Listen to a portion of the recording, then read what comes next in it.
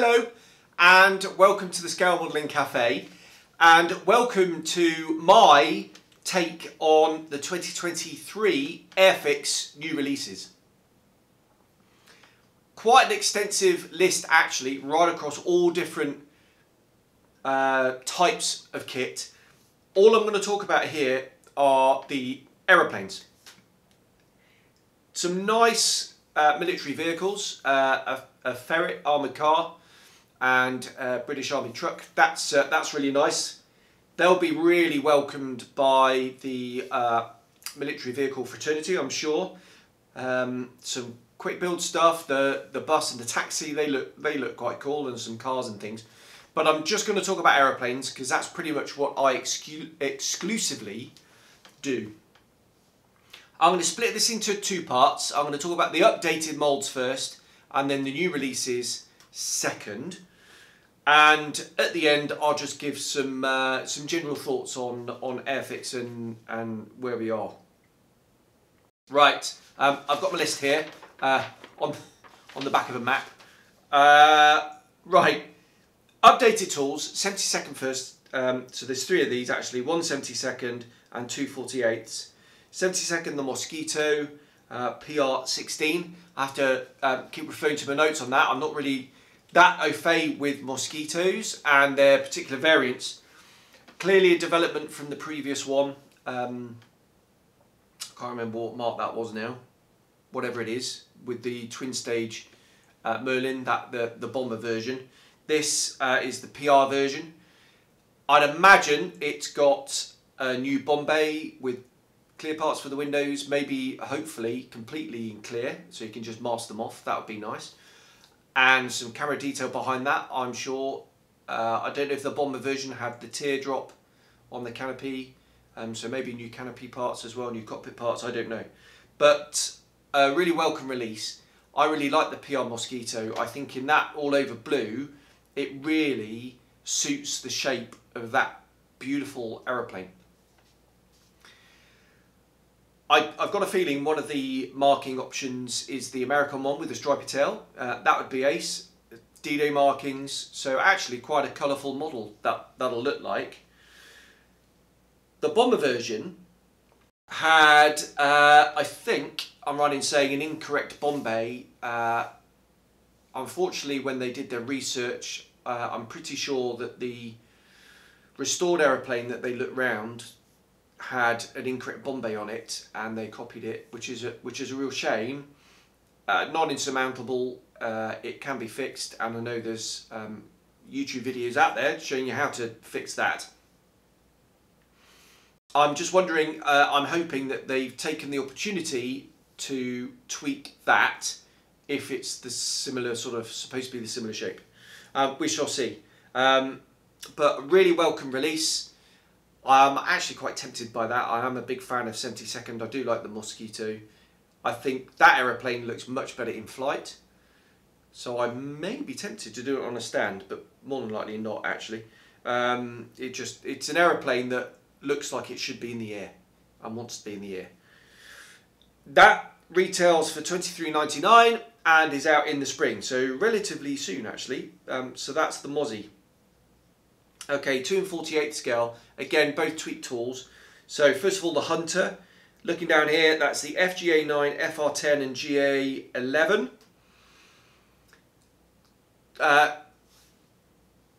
I'm pretty sure that the GA11 is the Fleet Aeron version with the big light in the nose, and that is really welcome because that looks lovely in that extra sea grey over the white scheme. That's really cool.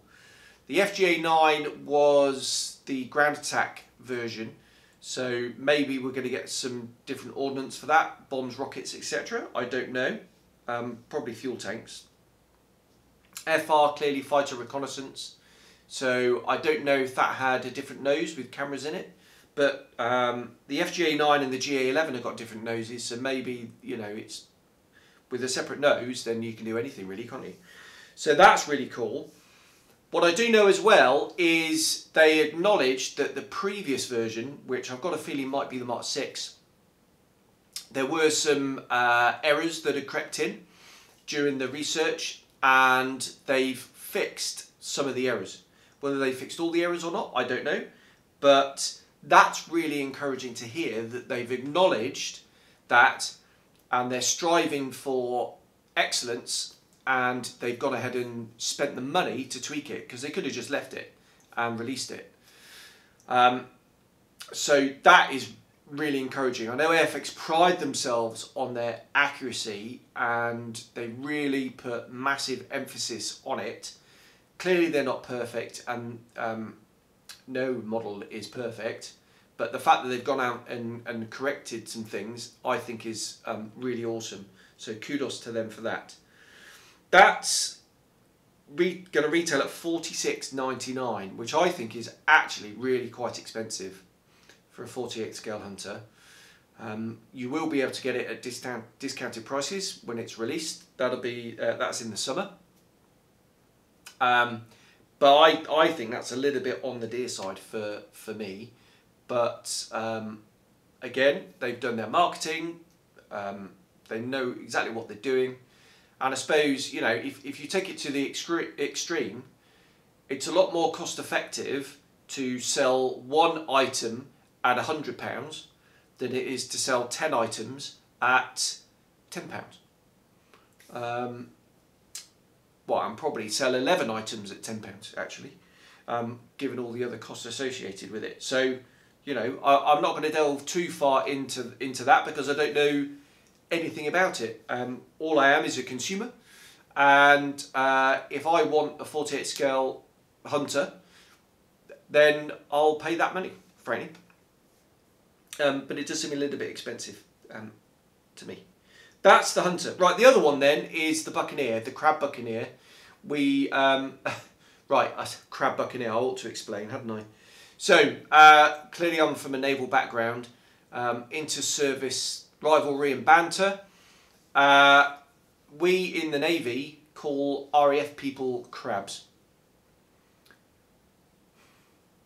I am going to go into it. During the Second World War, sailors would, on a run ashore, would go and visit certain ladies and would bring certain diseases back with them. Apologies if this is a little bit unpleasant. But they'd line up outside sickbay to be treated, and they were painted with a disinfectant.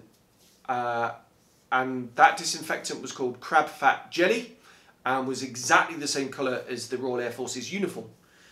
Hence we call them crabs. They call us fish heads, which is a little bit unimaginative, but then that's the RAF for you. Right, so sorry about that little diversion there. Right, so the crab buccaneer, that's out in the autumn. It was inevitable, obviously, that was going to come along, and more than likely this year. Nice to see it officially announced. Lots of different decal options. I quite fancy all of them, actually. I quite fancy the early version, the green grey over the light aircraft grey. Really like that version. I like the wraparound scheme. They're going to do the desert one from Red Flag, and a Gulf War one. And I really like the Gulf War one because you can really go to town on the weathering on that. In fact, they have announced the 72nd Crab Buccaneer as well in a Gulf War boxing. So that's welcome. I really fancy getting one of these. I really fancy getting the Navy one as well, which I haven't yet. The Navy one to do as a US Navy one, exactly the same that I did in 72nd. I think that looked really smart in 48th. I'm severely tempted by that, and I may well go out and buy that one soon, because Airfix have a tendency that something will appear in the range for a set period of time and then it'll disappear, and you can't get it for ages. You know, things like the Javelin, for example, and they end up going for silly prices on eBay, but they eventually do come, you know, they do cycle through again, but it might take quite a few years. And I don't want to miss out on that, on the Navy Buccaneer. So I may well go out and buy one of those relatively soon, just in case it does disappear out of the range. Excuse me while I take a sip of my Oggin.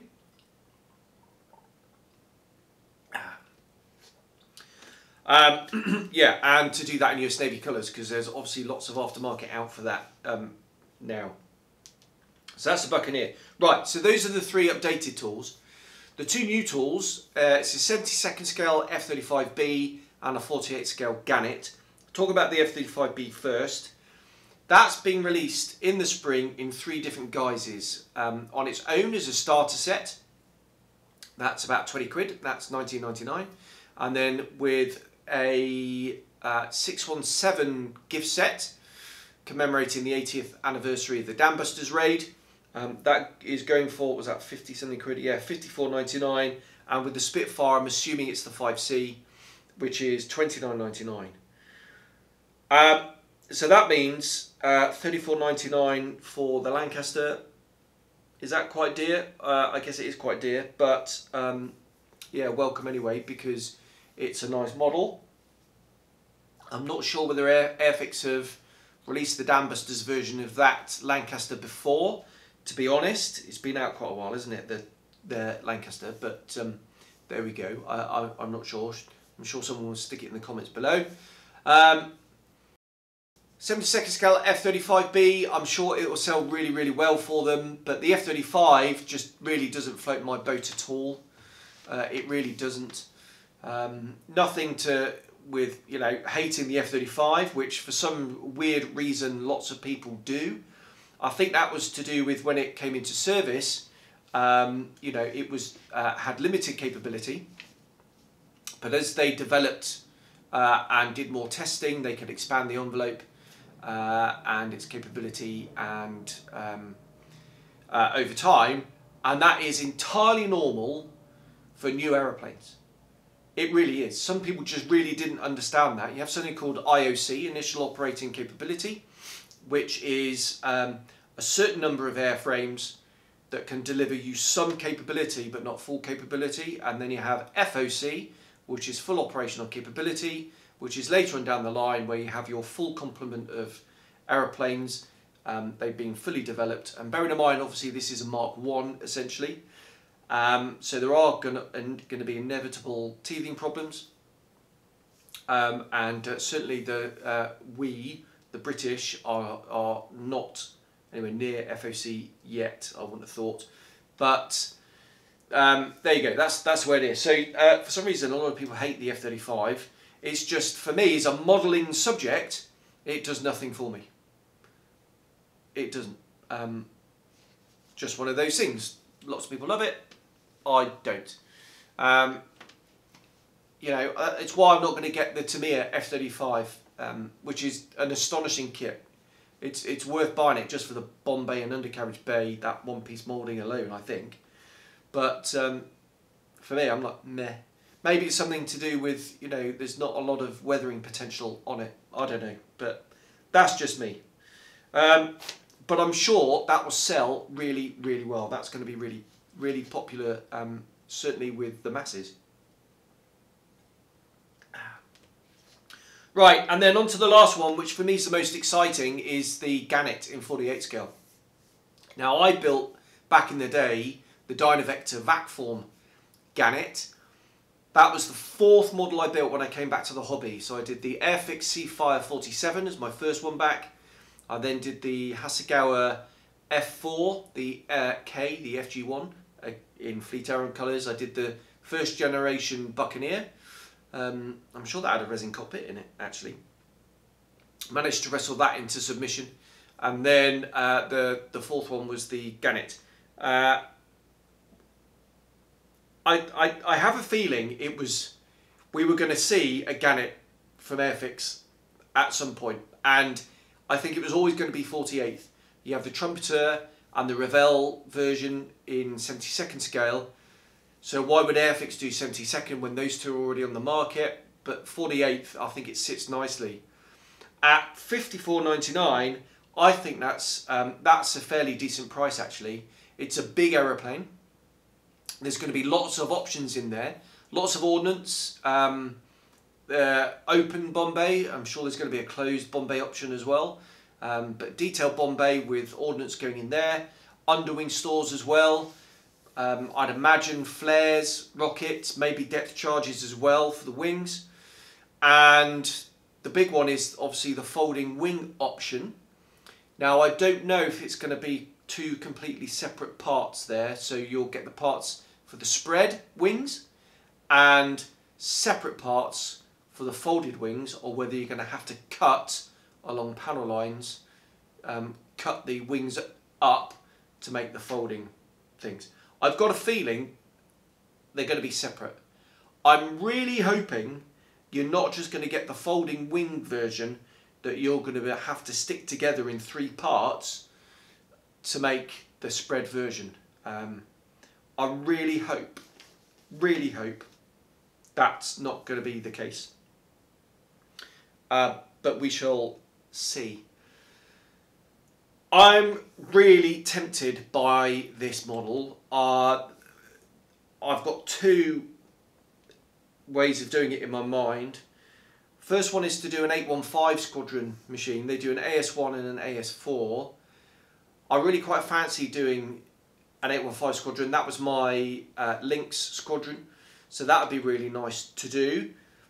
I'd also quite like, I've got a feeling, I've got this picture in mind of a completed model with a pint of Guinness next to it. I can't stand Guinness, but to have that next to it, because that was 815 Squadron's kind of unofficial symbol, and it was painted on the tail back in the day. So that'd be quite a nice picture, I think. But the other way of doing it could be a derelict one. I think it really lends itself to a derelict model. Really go to town on the weathering. The surface detail on the CAD renderings looks great. There's riveting detail in there. I'm hoping that it's going to be moulded in the UK in that better plastic, which is going to mould the detail much more crisply. I'm really hoping for that. So all in all, quite an exciting release, and definitely I think the highlight of the announcements. And when I was watching the live video go out on YouTube and reading all the comments, it looks a really popular release. And like I say, I think they were going to get round to it eventually, and it was only a matter of time, and it's very exciting to see that announced for this year. That's due out again in the autumn, so I'm hoping we'll see that before Telford, or maybe even they'll release it at Telford. Depends how far they get down the line. And it'd be really nice to see online, because I'm not going to be able to get to Telford whilst I'm out in Saudi Arabia, and that hopefully is going to be quite a few years, because I've got a nice big house to pay for. So to see pictures of that online, it's going to be great. I shall indulge vicariously, as it were. So a really exciting release there. Right, and that's the end of the list. So just my thoughts on that then, really. There's been some chatter online, and I can see where it's coming from, that actually the number of releases was a bit light. I think when you look at across the whole range, though, maybe not. To have the there's some sort of quick, easy build cars, the taxi and the London bus. I think are really quite cool, actually. I think they I think that's great. There's a 43rd scale Series 1 Land Rover, which is going to be very nice, I'm sure. And the 2, I was going to say armour, they're not really, well, I suppose one of them is the Ferret armoured car, and the truck. Traditionally, we haven't seen 35th scale military vehicles from Airfix in the range. So the fact that they've released or announced 2 of those for 2023, I'd imagine is probably why we've only got 2 new tooled aeroplanes. I think most people, certainly most people who were complaining, were a little bit blinkered on that fact, and we're going, well, yeah, but I make aeroplanes and I want more aeroplanes, and I totally understand that. I want more aeroplanes from Airfix, who doesn't? But I can see why there's only 2 new tools there, because of what else they're doing right across the brand. So I totally understand that. Am I disappointed that I didn't see a Hampton announced in there? Yes, I am. And the reason I say that is because I think it's overdue. When I did my what kits I think are missing from manufacturers' ranges, i.e. the natural holes in there. For me, the Hampton in Airfix is top of the list, because when you look at their range, so, you know, for example, take green and brown aeroplanes from, say, 39 to 41/42, so the first few years of the war. They've done the Blenheim in both scales. They've done the Wellington, the Whitley. Obviously, we had the Anson last year in 48 scale. I was kind of maybe expecting to see 72nd scale Anson this year to replace their classic mould. Maybe we'll see that next year. You know, and some of the fighters, the Defiant, the Beaufort.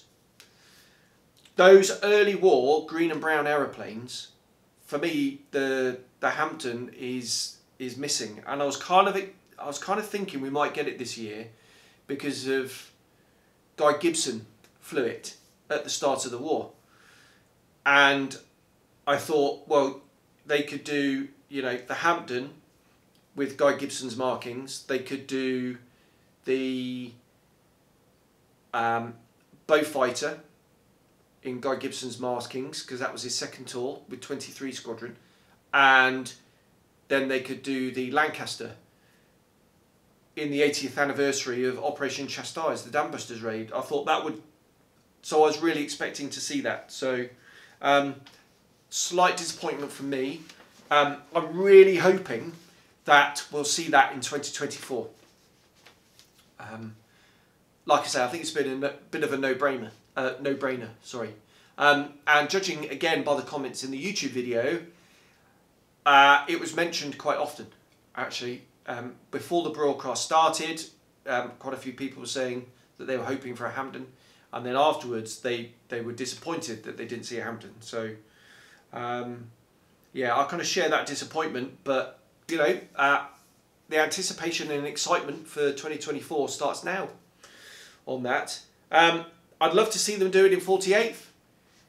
I can't see that, to be honest. Maybe later on, after the 70s, we've seen the 72nd scale version, but I think ICM to do a 48 scale Hampton, they've done the Beaufort in 48th, to do a Hampton in 48th, that would be amazing. That really would. Has it got mass appeal? I don't know. How much appeal has a Beaufort got in compared to a Hampton? There's a discussion point. But yeah, so I think if Airfix were to do a Hampton, it would be 72nd scale. The other one that was mentioned in the chat was the Battle, and lots of people saying they would love to have seen a ferry Battle. From announced it, a ferry Battle a few years ago, and we had the CAD renderings, and everything went, as we say, quiet down the bearing. The reason is they'd had a load of feedback on their CAD images, and had kind of paused to go and do some more research, and they were going to tweak the design. I've just put yesterday, at the time of filming, yesterday or maybe even this morning, they I posted up that from that it's been delayed because they have been tweaking it, and there were some updated CAD images, and that should be released in the spring, which is really exciting. So the fact that that's been sort of known about for quite a while in 72nd, I don't think we'll see a ferry Battle in 72nd scale from Airfix, at least not any time soon. 48th scale, however, is a different matter. Now, they've done the Blenheim in 48th, so why not the Battle? And I think in 48th scale, a Battle would again be really, really welcome, and again will sit nicely in that range of green and brown early RAF aeroplanes. So again, maybe we'll see that in 2024 or 2025. We shall see.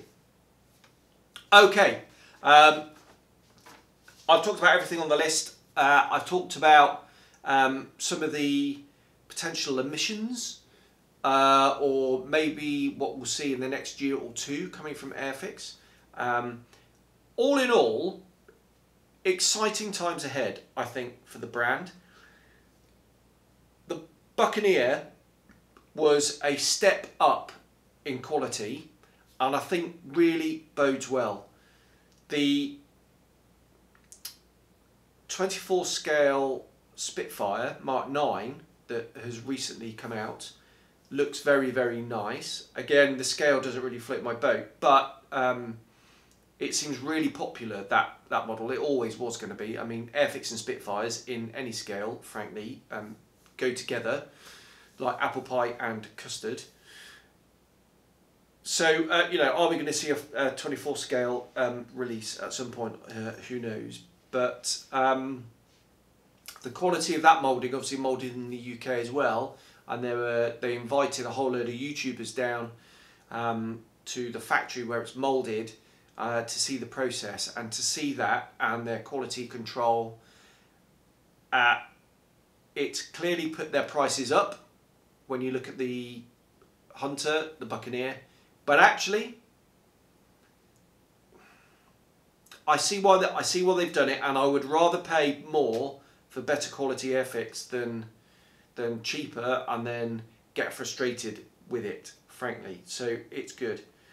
I still think they got a way to go when you look at, you can get some of the, the Zukimura Phantom, for example, is the same price as the Buccaneer, and there is a definite different class in quality there, but they're improving, and that's a good thing, definitely, and it's all going in the correct direction. So well done, Airfix.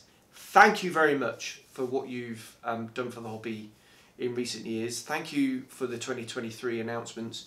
Definitely thank you for the Gannet, which is definitely my highlight, and exciting things to come, as I say. So I'll leave it there.